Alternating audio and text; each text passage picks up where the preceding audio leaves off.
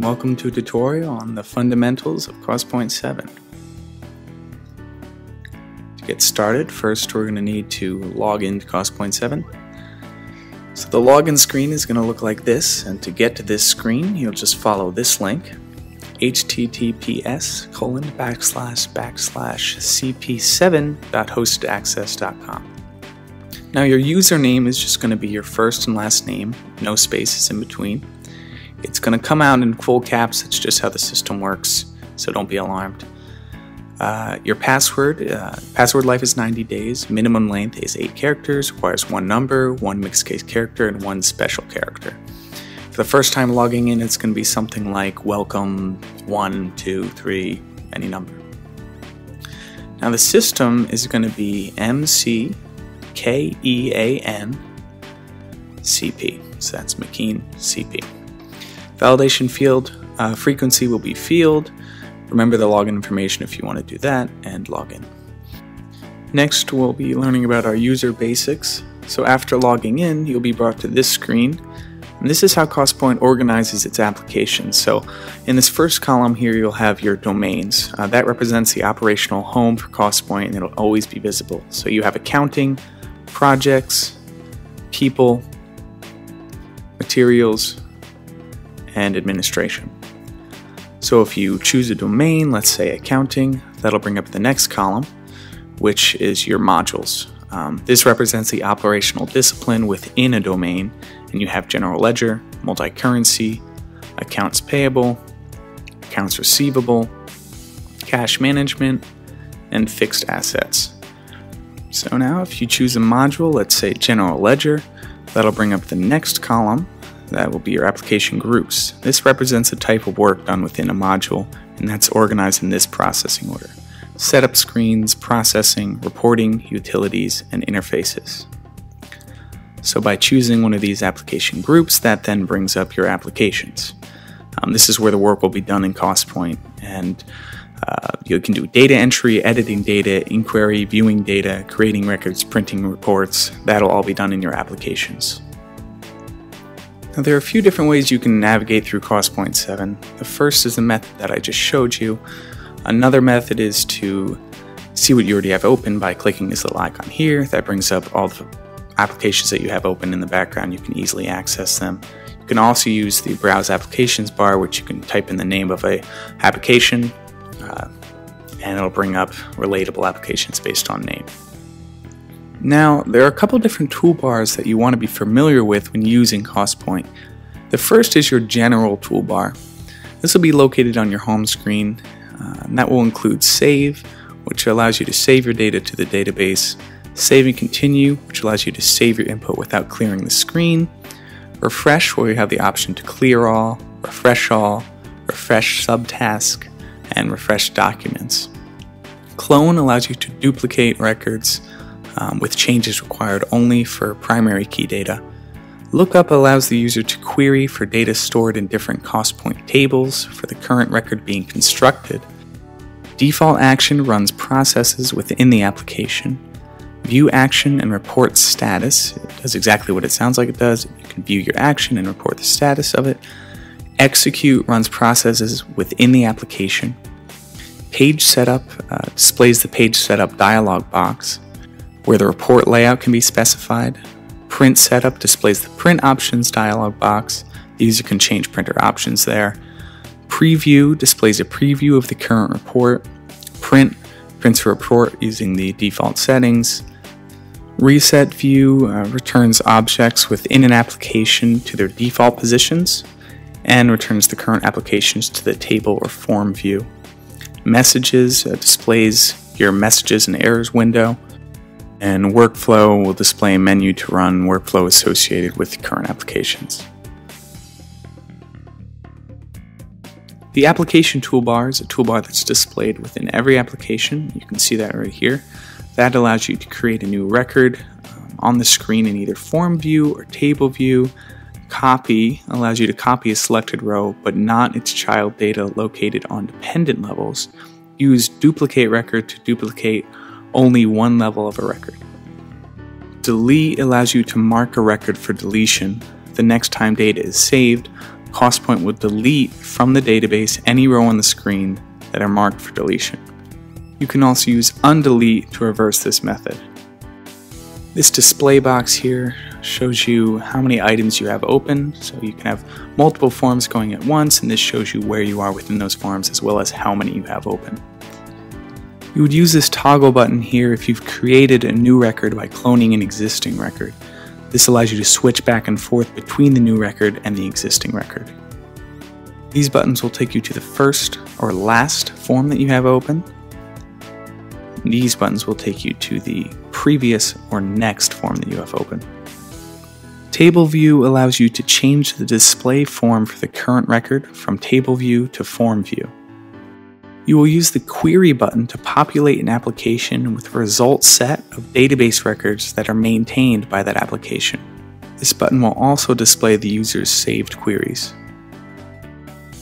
You can use this box to select or deselect a current record. This button maximizes the user's record to show it in large format on the screen. And Close will exit the current Costpoint application. Selecting Close from this toolbar will not exit Costpoint.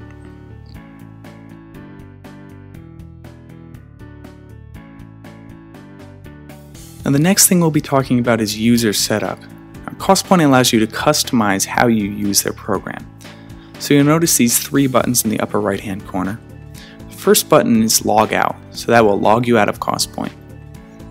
The second button allows you to select a company that you're going to be working in. And the third icon is the one that will allow you to customize your user setup. You click Manage at the bottom right, and that'll bring up this page. Now within this page, you can change your identification by changing your username. You can change your user information by changing the company that you're in. You can change your password information. You can change the default report delivery options, change your phone number, and change your local ID.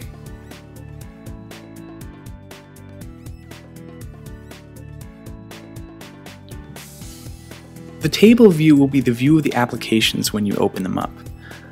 Now you'll notice some repeating items. The first will be this red asterisk. That identifies an item that is a required field. The second will be these purple tinted boxes. Those are fields that you cannot edit. Now you'll notice that if you click on some fields, this little magnifying glass will pop up. By clicking that, that'll bring up another window that allows you to select items from within this new window. And you'll see in this new window it makes it very easy for us to select an item, click OK, and then it adds it into that field. And you'll notice this in a variety of different fields throughout the form. And again, you'll notice that these purple fields are uneditable. Next, you'll notice that this little date icon here opens up a calendar where you can choose a date. By clicking these arrows, you can navigate through the month, the year. Once you find the date you want, click OK, and it'll enter it into the field. By clicking this Exchange Rates button at the bottom of your screen, it'll bring up a window that will allow you to automate different transactions while switching from different currencies. This Voucher Totals tab brings up a window where you can see what kind of totals you're getting through cost amount, sales tax, etc. Using queries will help you narrow your search within a menu. You can find the Query button at the top right-hand corner of your screen. When you click it, you'll open this window. In the Find tab, you'll see Search Criteria. Depending on the records to be searched, various criteria is presented to help the user filter the search. The criteria includes is equal to, begins with, or contains. Now below that, you'll see these three buttons.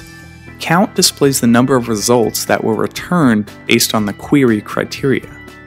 Save Query returns saved queries. Reset clears the current selection in the criteria dialog box. Now below that, the very bottom of the box, you'll see Find, which executes the data searched based on the parameters entered in the search criteria, and Close, which exit the Find Query dialog box. In the Query tab, you'll see Query Condition. This allows the user to create a search criteria using field values, filter conditions, and nesting capabilities to search for records. And again at the bottom of the screen you'll see Count, Save Query, and Reset. The Query button executes the data search based on the parameters entered in the search criteria, and again Close will exit the query dialog box. The Sort tab allows the user to select any field on which the search should be sorted by an ascending or descending order. This also allows multiple search criteria. And lastly, the Saved Queries tab lists existing saved queries by users or administrators. Page Setup allows the user to edit how the page will be displayed when it's either printed or downloaded.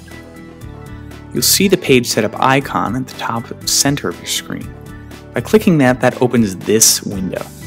Within this window, you can select different reports, change the layout, portrait, landscape, or mixed. You can change the font. You can edit the paper size, and you can also edit the margins on the page. Lastly, you can add a logo to your page. When downloading or printing your data forms, the first thing you're going to need to do is select the print icon at the top of your screen. After selecting that, you'll open this window. From here, if you want to print your page, select Local Printer. Then enter the printer information if it's not already provided, and click OK. If you want to download your data page, in the print options, click one of these three buttons: Print a File, Download, or Email. For download, we'll go to File Options, then choose how you want to download it.